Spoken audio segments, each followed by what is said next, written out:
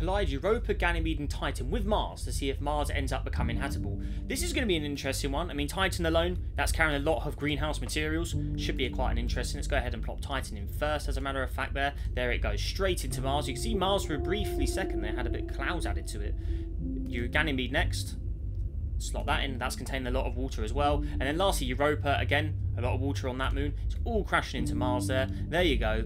So Mars has picked up a lot of new material now. So let's go ahead and speed up time. Let's see what happens when it cools down and how hot will it get.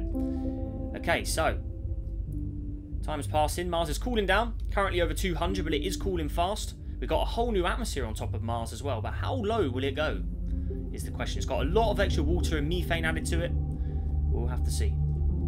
Okay, so the simulations ran for over 400 years now. Mars has finally cooled down to 186 Celsius, but it won't go any lower. Even if I run it around the sun multiple times, it's constantly losing material as well. But Mars's temperature just varies between 200 and about 180 with a full year around the sun. So it's got too much greenhouse effect to truly cool down and become a habitable planet.